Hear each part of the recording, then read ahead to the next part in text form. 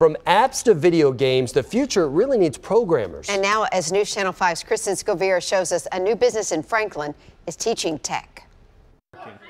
It looks like a Silicon startup. You can drop your child off at any time. But many of these Tennessee kids are barely in middle school. And for an hour, they go through the curriculum with the help of our really smart high school sensei. They call themselves Code Ninjas. We really want to take them from consumers to creators. Co-owners Jeff and August James started the center after their own son expressed an interest in apps. He wanted to figure it out. That's when we really knew this is what's behind the games, what's behind the apps. And 8 months later, here we are. You could go through walls. How do you go through walls? The computer coders range in age from 7 to 14. Although we've had some 6-year-olds come in. High school students, called senseis, help the newbies navigate. The senseis, they're aware, you know, they'll give them high fives, they'll encourage them, and then sometimes we'll just say, let's just take a break. And we have other almost like STEM related toys, like robotics or little computers, or we'll have like a battle of the, coded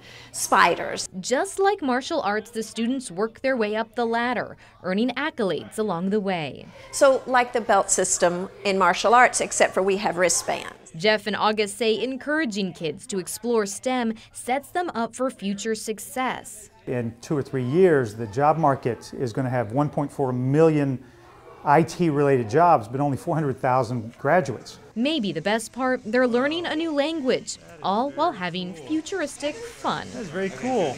Kristen Scovira, News Channel 5. And Code Ninjas welcomes all students, including homeschoolers. For more information, check out newschannel5.com.